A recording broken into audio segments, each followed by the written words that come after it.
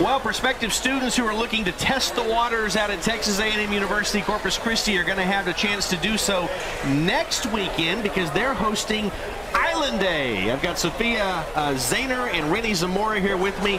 All right.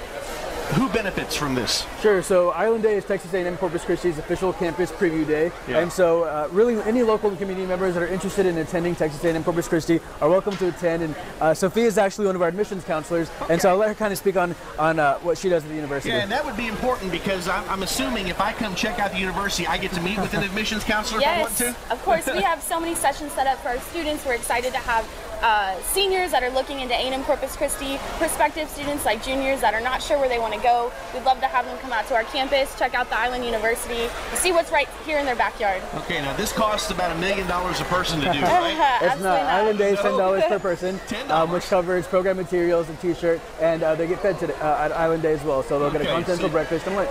You get food and you get to check out the university.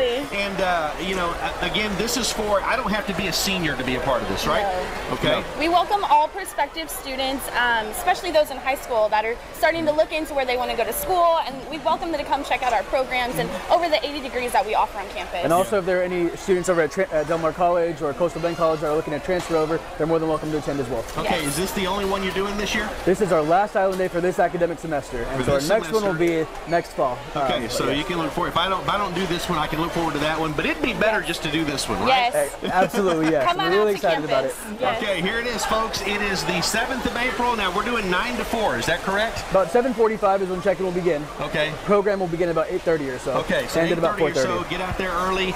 Register online at that address. Better yet, go to our website, christv.com. All the information is there.